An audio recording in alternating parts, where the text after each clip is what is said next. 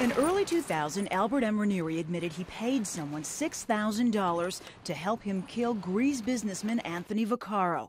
While that accomplice drove the car, Ranieri says he fired 17 rounds from a .30 caliber weapon into Vaccaro's limo, striking him 8 times.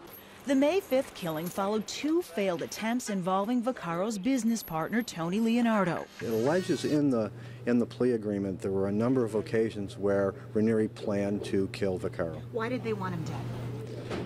Well, I don't... I believe Ranieri felt that Vaccaro was stealing from him. Leonardo has already admitted a minor role in the murder, but Ranieri's attorney says the facts show that Leonardo had more of a pivotal role. Mr. Leonardo is a very manipulative person, and while Mr. Ranieri takes full responsibility for everything he's done, I think that your question is, what about the two of them? I think, Tony's a very shrewd, manipulative person. Ranieri today detailed his role in a series of crimes, including the 1990 heist of nearly $11 million from the AMSA armored car he was driving. And in a surprise confession, Ranieri says 9 years later, he plotted along with Tony Leonardo to carry out 2 other AMSA heists, one in Cleveland with the help of this man, Anthony Del Monte. Turns out, though, Del Monte was an FBI informant.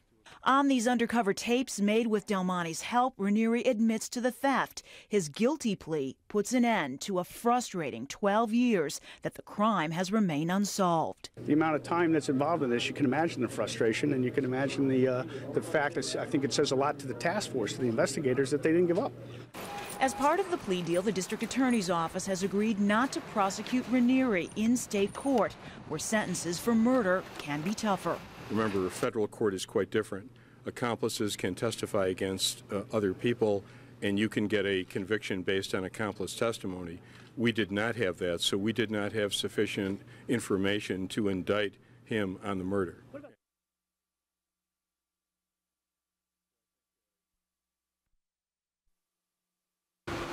17 shots rang out early that May morning 2 years ago. Karen Lockhart heard every one of them. That was pretty scary. It was very scary. But you knew immediately that there was no way anybody could have survived it. Lockhart lives on North Avenue in Greece, across the street from where Anthony Vaccaro was killed.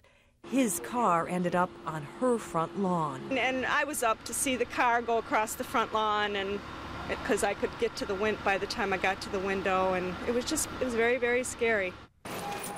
Albert Ranieri Jr. admitted in federal court today he fired the shots that killed Vaccaro.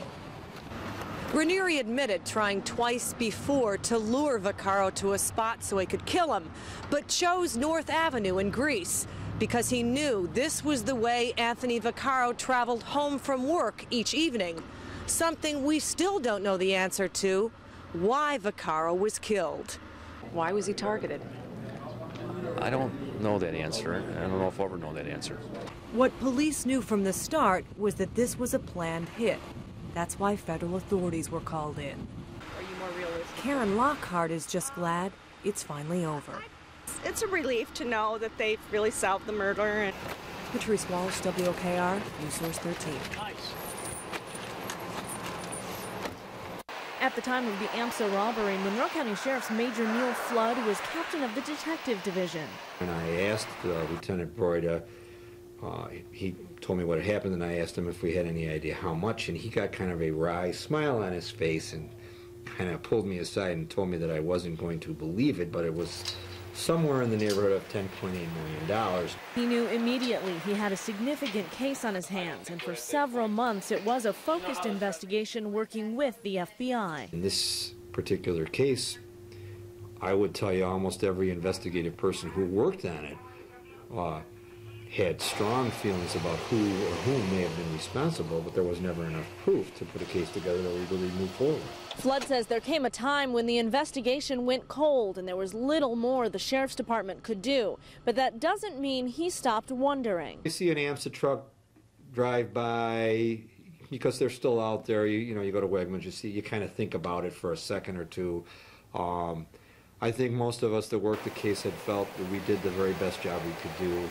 And while Flood will not comment on the federal investigation, he will say this. Albert Ranieri certainly didn't commit this robbery by himself. That is an absolute fact. We know that for a fact.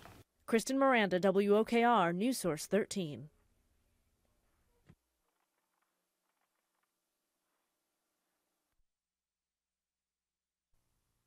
Albert M. Ranieri says he tried twice, unsuccessfully, to lure Anthony Vaccaro into a trap in order to kill him. In frustration, Ranieri paid an accomplice $6,000 to help him try again. In court, he admitted firing 17 rounds from a .30 caliber weapon, striking Vaccaro 8 times. Why did they want him dead? Well, I believe Ranieri felt that Vaccaro was stealing from him. But Ranieri's attorney says it was Tony Leonardo who wanted his former business partner killed. Leonardo pleaded guilty for his role and had planned to testify against Ranieri. But Ranieri says he won't implicate anyone else, including the driver of the car. He was willing to step up to the plate and take responsibility for his conduct. He did not other incriminate, and the plea agreement is what it is. There's no cooperation involved in it. In federal court, Ranieri also admitted his role in the unsolved $10.8 million theft of an AMSA armored car. He was the driver of that truck. We learned in court he gave some of the money to Tony Leonardo. Much of that money was used to start Club Titanic, the business venture Leonardo shared with Anthony Vaccaro. In tapes secretly recorded by the FBI, Ranieri also admits to burning some of the cash, but court documents account for less than $1 million of the money. He was one of a number of people who were involved in the robbery, and it remains to be seen. I don't believe he had all the money. What happened to the rest? Well, we have some idea, but I'm not going to comment on that. Investigation will continue. It's open, absolutely. By 1999, Albert Ranieri was apparently so desperate for money, he plotted with Leonardo and this man to commit 2 similar AMSA heists. Turns out Anthony Del Monte was an undercover informant for the FBI. Jane Flash, WOKR News Source 13. In 1990, Albert Ranieri stole nearly $11 million from the AMSA armored car he was driving. Instead of making him rich, he says it ruined his life.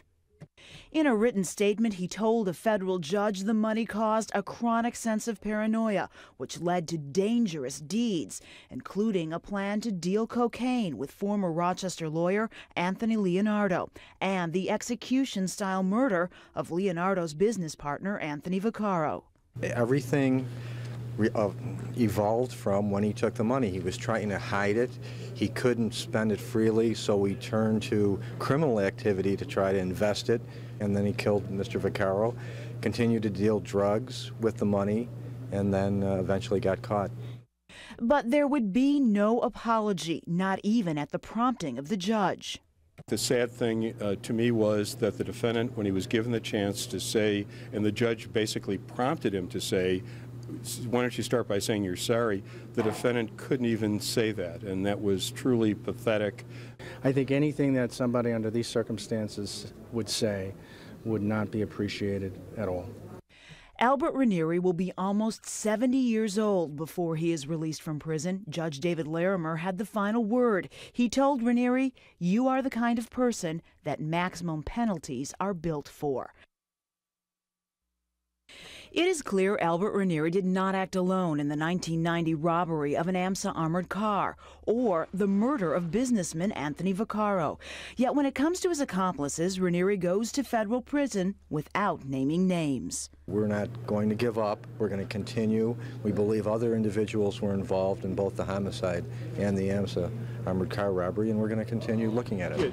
For now, the feds are looking to Tony Leonardo, once a prominent local attorney. As part of a guilty plea, he agreed to testify against Ranieri. Now his role may grow.